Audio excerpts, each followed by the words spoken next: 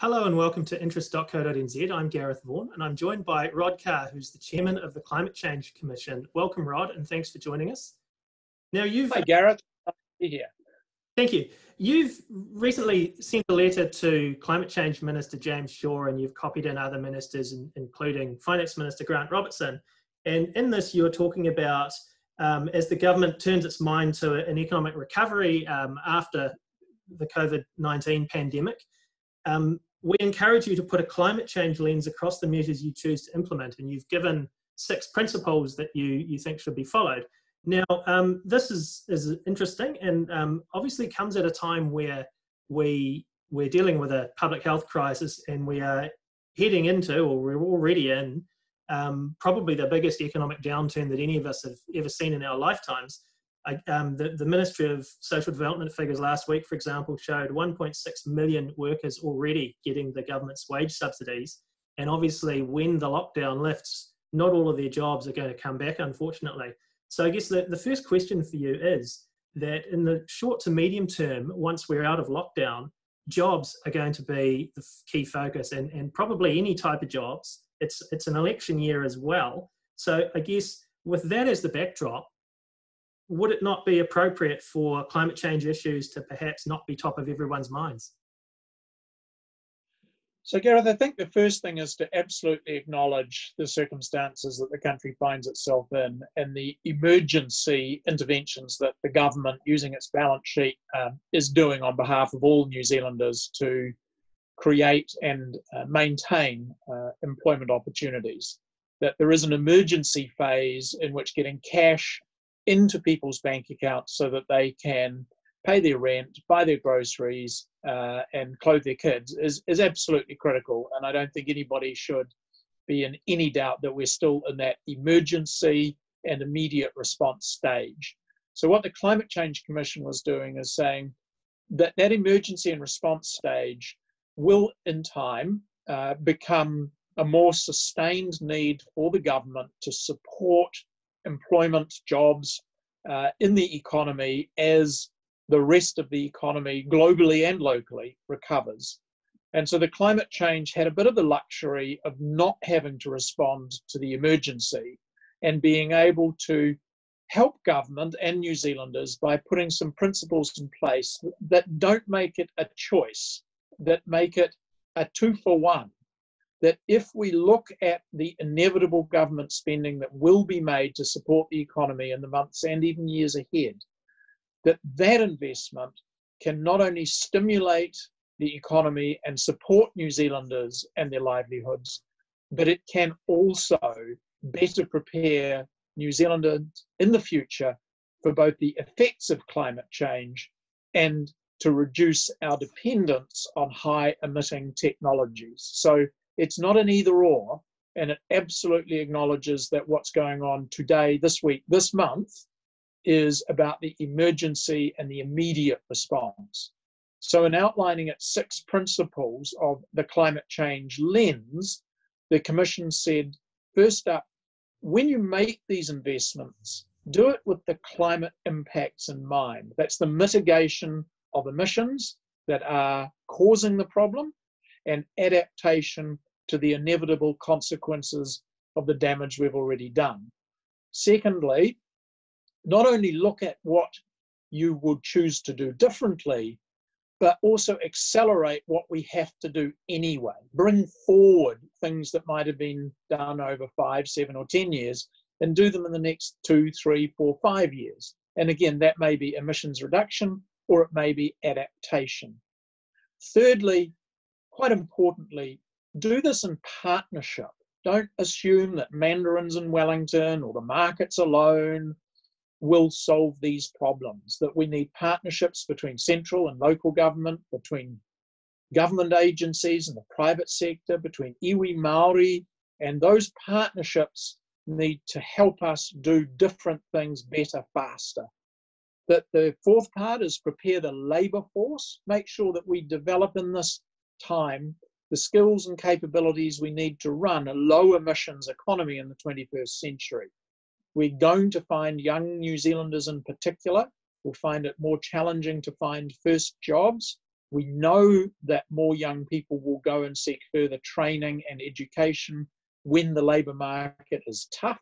Let's make sure that they have the opportunity to learn contemporary, relevant skills to deploy in a low emissions economy. Let's make sure that we maintain the incentives that we already have, whether it's through the emissions trading scheme, whether it's through trying to subsidise the right things and discourage the wrong things. Maintain and develop incentives. And the sixth of the principles was make sure when we measure our success, we measure things that matter. So thinking about the carbon footprint of our investments, the lock-in that we might make. It's not all about GDP and busyness. It is about doing things that will make New Zealand a more climate change resilient society and will better play our part in reducing global emissions. Okay, so obviously we've effectively shut down big chunks of our economy with this lockdown. So you're not necessarily saying that we should, when we come back and switch the lights back on, we should just immediately try and do things differently. You're not necessarily saying that.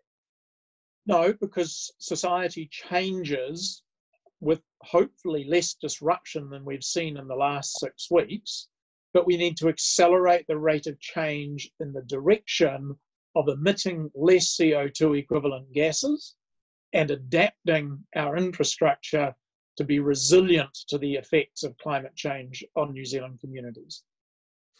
Now, on carbon emissions, we've obviously seen during this crisis footage on videos and TVs and photos of cities around the world, and I'm thinking China, India. Also, I saw one of LA recently, and a story about Auckland, about showing and telling us how much cleaner our air is because we're not driving to work every day at the moment. Now, obviously, there's a movement underway towards electric vehicles. In New Zealand, it's been pretty slow to date. Is there a case, perhaps, in your principle too, about bringing forward transformational climate change investments for the government to step in and boost subsidies on electric vehicles and try and push us in the direction that we're supposedly heading in anyway? But then on the other hand, government gets a lot of tax money from petrol and diesel, and they will be needing every dollar they can get to fund the economic stimulus and the measures they're taking to keep the economy going and get it going again. So is that a bit of a dilemma, or is there some solution you would see there where they could push forward with an example of your principle too? So I think there are a number of really interesting concepts in that little bundle of goodies. I mean, the first thing to observe is that the work that the Climate Change Commission is doing will create the evidence base to inform choices about specific reduction plans, but it's a little early to be speaking on behalf of the Commission about what will happen. That said, the Interim Committee on Climate Change provided a report on electrification, and we have inherited that body of work and many of its authors.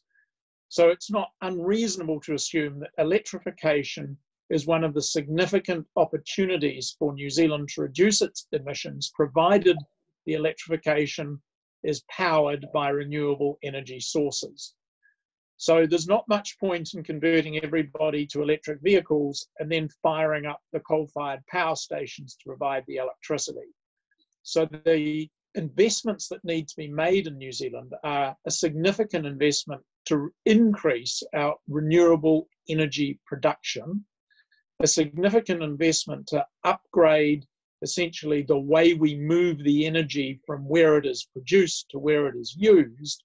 And that's every step of the chain, whether it's the high voltage transmission lines, it's the local distribution, it's the recharging points for an EV fleet. So it's not just about buying the cars. It's a matter of making sure that the renewable energy generation is in place, the distribution of that energy is in place, and then that the technologies that people have to choose from are reliable and competitively priced. So I think that whole chain then leads you to want to both discourage the importation of new high-emitting vehicles, as well as encourage the adoption of low or zero emitting vehicles, so hybrids and EVs are part of a new suite of vehicles.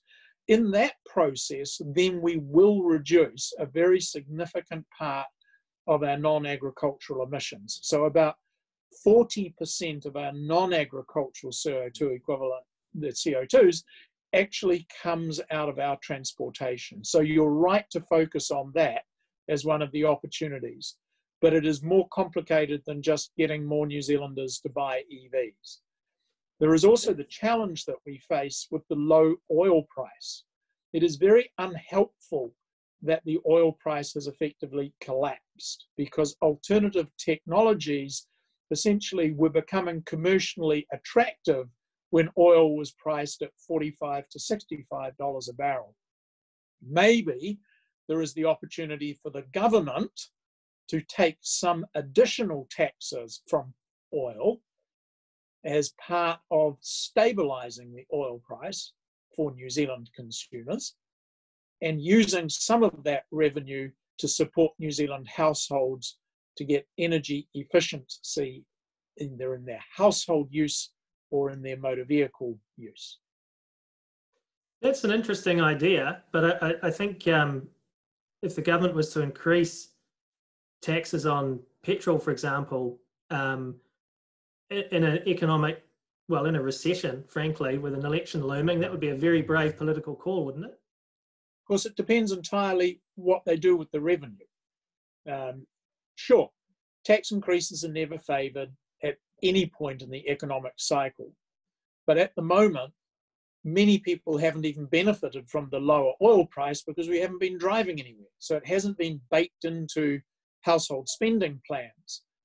We are going to have to make some hard choices here to incentivize switching fast from high emitting technologies, whether it's the coal-fired boiler, whether it's the coal used to dry milk powder for export, whether it's your and my choice about our home heating system, or whether it is how much we pay for our transport. There are no easy, simple silver bullets for the transformation to meet the inevitable impacts of climate change. Just around that whole transport picture that you painted there would need to be a lot of investment to create all of these parts to it that you've discussed there. Would there be a lot of jobs in doing that? And how would we incentivize people to move ultimately to, I mean, ultimately it comes down to cost, doesn't it? I mean, obviously most of us are concerned about looking after the environment and improving the environment, but in a time of high unemployment, cost is going to be pretty important too. Yeah, so I think the first thing is to say that the electrification project is a long-term program that could be accelerated, that does require high technical skills in many parts, but that's not the only program or projects which might be available or sensible to deploy over the next couple of years. It is pretty clear that efficiency in the use of our energy, however it is generated, is also important. If we can be more efficient in how we heat our homes, then we will have more electricity left over and less fossil fuel polluting by households. So the electrification will require less new infrastructure than it might otherwise have needed. So, for example, home insulation, which is a program of work already well supported, is a widely distributed employment opportunity for appropriately trained and supervised people that has health benefits for homeowners, that has energy efficiency and cost savings for homeowners, and that would be a sensible type of program for the government to consider investing in as part of its economic stimulus with an eye to the long-term future of New Zealand. A couple of our key industries have been in focus for different reasons during this lockdown. One of them, obviously, tourism, which with air travel almost completely dead at the moment, obviously tourism is as well as basically dead at the moment. What's your long-term view on tourism for New Zealand? It's obviously been very important to our economy in recent years, but it has come with an impact on our economy. How do we reboot tourism? So tourism is fascinating. The Parliamentary Commissioner for the Environment made the observation that we couldn't continue simply to do more of what we were doing in tourism, that we were degrading the experience of the international visitors. We were creating significant impacts on local, provincial and rural communities as a result of the infrastructure strain that was being placed, and was really sounding the alarm that we could not go on simply doing what we were doing, let alone doing more of it the same way. The setback that we have now had gives us a very significant opportunity to think precisely what kind of tourist sector do we want in New Zealand. And maybe we should be running it more along the lines of one large national park where we do actually sell licenses for people to come and tour New Zealand and control admission at the gate, rather than all comers at any price level to go anywhere to do anything that they might choose to do. I think we'll find that domestic tourism does build back a little, but it's not going to replace the 4 million international tourists a year that were coming into New Zealand.